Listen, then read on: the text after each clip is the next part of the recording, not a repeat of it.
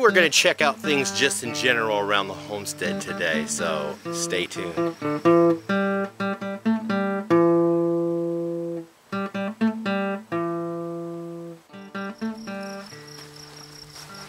Welcome back to Pine Meadows Hobby Farm. I'm your host, Jerry Hansen. Today I'm just going to check out a couple of things around the homestead. We've got a lot of things done over the past couple of months, and the garden is growing. Speaking of the garden, let me show you guys what the garden looks like today.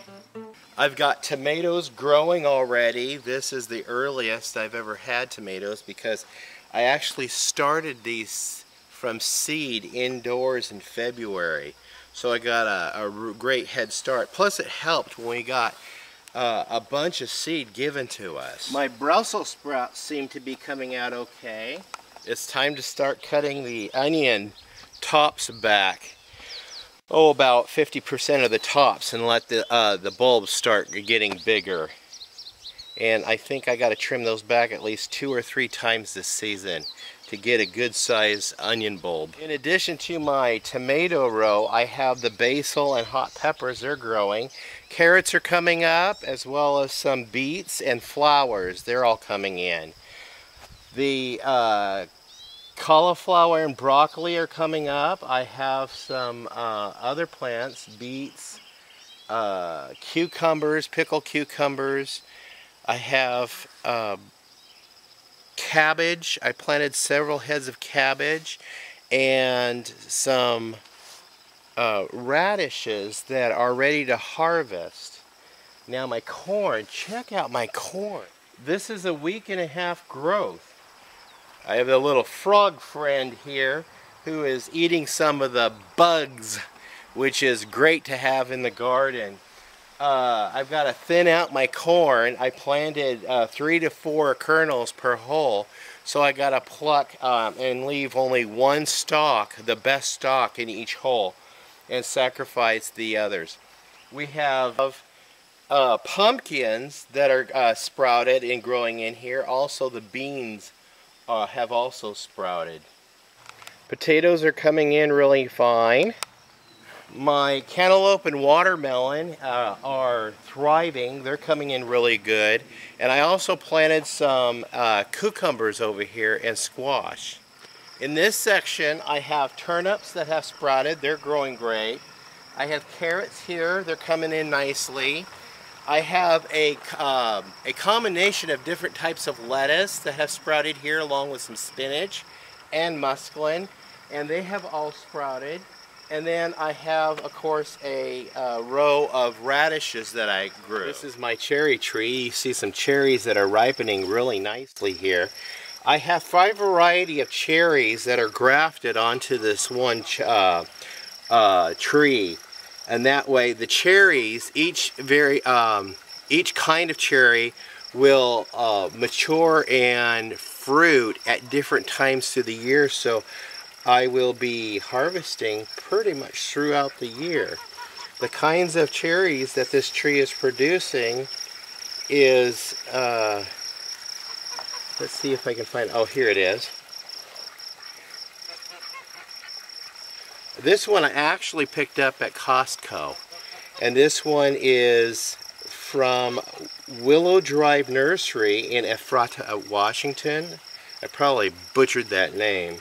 Anyway, it has a Bing, a Rainier, a Sweetheart, Lepins, or Benton cherry that are all grafted onto this one stalk. Right here are my 2nd year blueberry plants. They are growing. Seems to be struggling. I haven't gotten any blueberries off of it yet, and there doesn't appear to be any bloom. And I found these roses growing over by the pond. I retransplanted them inside here in the raised beds so the deer wouldn't eat them. And finally, the pepper plants are coming in really nicely. I put in all of my drip irrigation line. Well, not all of it. I have several left over, but my raised beds are completely surrounded the yard that have the drip irrigation. I picked this piping up and spray nozzles free from an estate cleanup I did about 2 years ago. I have to keep the pond filled with the garden hose. I run it 1 day a week, and it runs for about 2 hours a week to maintain a level, a full level on the pond. In the apiary, all 4 of my hives are bustling. I went and popped them open the day before yesterday and did a hive inspection off camera, and did some adjustments of the frames, and they are doing really good. I'm very pleased with this group of bees. Chicken coop's about ready to get itself cleaned out for the summer. We'll do that next week. But I've got this nice box that I picked up at an estate cleanup, and I'll use this to harvest my vegetables. So we're going to go ahead and put it over on the porch, get it dried out. I cleaned it up, and then we'll just store it on the porch for now. It has a very nice rustic appearance to it, and it's the kind of things I like. It's it kind of I don't know, adds a little bit of farm country ambiance to the environment.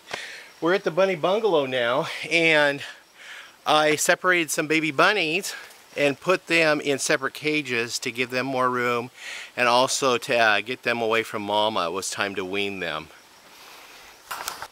We also put some eggs in the hatcher from the incubator, and they're setting out, and they should be hatching in the next week.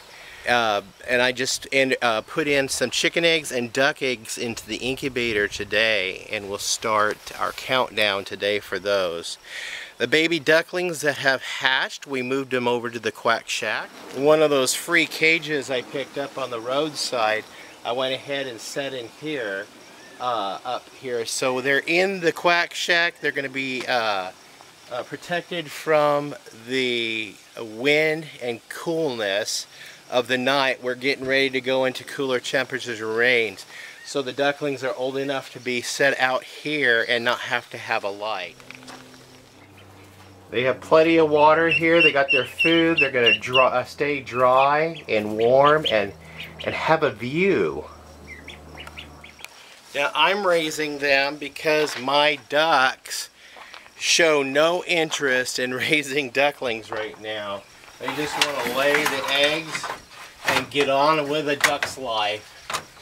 This I have to fix and figure out what's going on with it. I don't think this is the right screen for the door. Oh well. These deer hang out here during the heat of the day, and hang around the shade and stick around the goose pen for the most part of the day. This is a young buckling. He's going to be future jerky or roast. Look at that. Look how close I am to that guy, and he's just like right there. Of course, they were born and raised right here on the homestead. The doe like to have their babies right here. And there's another one right there.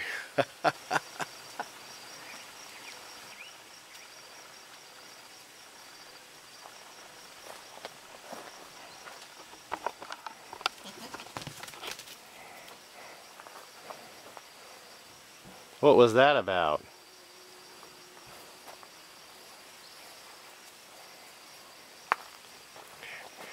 Apparently that's the choice location for the more dominant one, and there's another choice location is right there where it's sitting down now.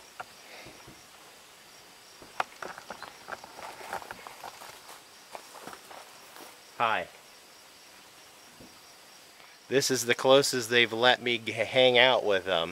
Of course, when I come up here, I really don't bother them. I just kind of casually walk by and feed the animals. I fixed my fence so the chickens no longer get in my garden, so I'm able to let them out and free range.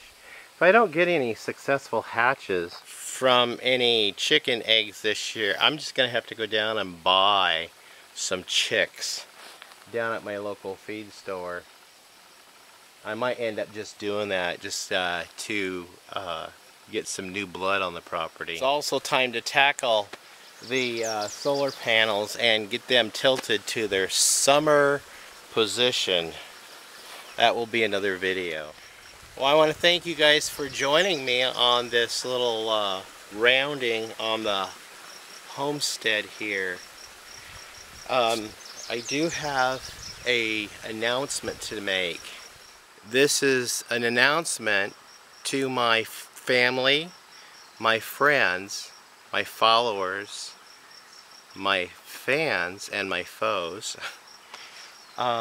We have a huge announcement to make. This announcement is so big to me, I have to sit down for this. Are you sitting down? Okay. In January, we had some major events going on here at the homestead, and it culminated into what is going to take place in about 2.5 weeks from today. We got an invitation to audition for a reality TV show, and with careful consideration and counsel with the family, we decided to go ahead and submit our audition. So with that said, we filmed the show, and this is an announcement for our episode that we're in. Is Homestead Rescue on the Discovery Network. We are in Season 2, Episode 2. The title of our episode is Honey, I Torched the Homestead. So tune in Wednesday night, June 21st at 10 p.m. on the Discovery Network. If you guys don't have Discovery Channel, I believe you can watch it the following day or thereafter on Hulu. And stay tuned. After the show airs, I will be back and I will talk a little bit more about the show, and then that's it, and then we'll go on from there. So I want to thank you guys for joining me here at Pine Meadows Hobby Farm. You can follow me on social media. I'm on Facebook, Twitter, Pinterest, and Reddit. I'm getting better at saying that. And you can also please subscribe and share my videos. That really helps us out a lot here at Pine Meadows. We'll see you guys again in another video. And stay tuned. Bye-bye.